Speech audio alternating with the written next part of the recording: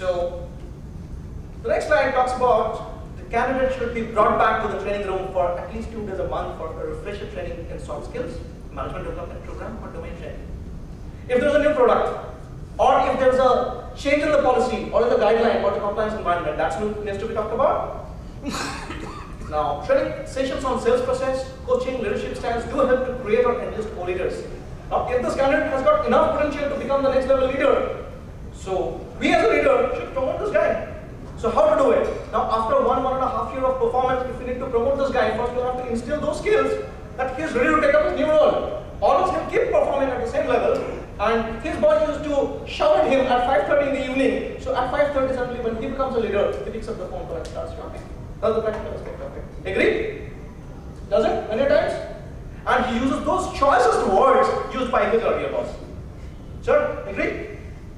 Many times, that's the practical aspect. If you go down to the corridors, many times we avoid the corridors. But corridors are the best places where we can get to hear the original feedbacks, not listed down in a feedback form 5, 4, 3, 2, 1. Yeah? So, some structured field observation and demonstration calls by trainers. If they call themselves trainers, they're supposed to show the skills on field at times. It's not only observation. Observation is what? Whether this guy is aligned to the sales process. Now the trainer sits like this with no input basis and observes. Fair enough. But at times, if a driving coach sees you doing the wrong thing, what does he or she do? This much? That is required. So at times you need to demonstrate what is the right style. If you want him to follow a process, show him the process. Should be gutsy enough to tell him, look buddy, I'll show you 2 calls and 3 calls you'll be doing in front of myself to check the sales process. Then both of us will embed and discuss about it. It can be done by trainers, can be done by the managers. Because managers can be excellent trainers because they have those earlier experiences. Now comes the coaching. The main culprit. But trust me, this is the end thing which changes lives. Many of us, I'm very sure, have seen a movie called The King's Speech. Lionel Logue, the speech therapist, and King George VI. Can I have the doors closed, please? Just for a sec, yeah? So, King's Speech talks about when the days are dark, world is sliding towards a war, and the country needs a leader who will inspire confidence by speaking. And King George VI, the role was played by whom? Be a bit louder, Colin? Exactly. And who was Lionel Logue, the speech therapist? Jeffrey Rush. So this movie, I'll very strongly recommend. If you haven't seen it, please, after we finish off the discussion, say it with those distinctions which I discussed. And if you haven't seen it, please watch it. Now, this guy, Lionel Logue, is a speech therapist who's totally unorthodox.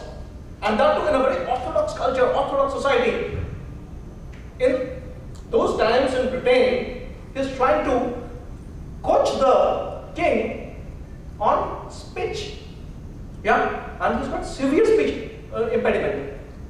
He stammers. First thing, what does he do?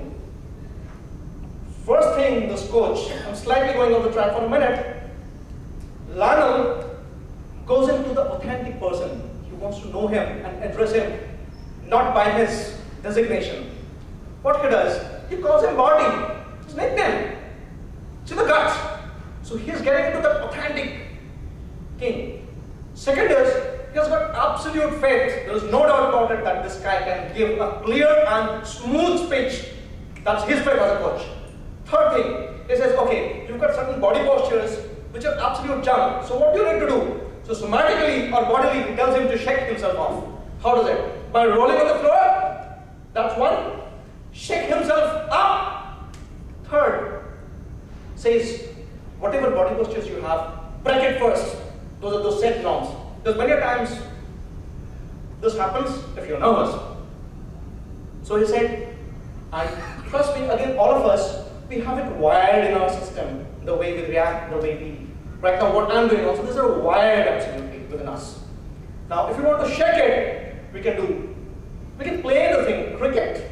Okay, we can sing, we can dance, and by those virtue, if that's why many times if you see after a sales meet, in the evening, late evening, there was a drinking and dancing session, right?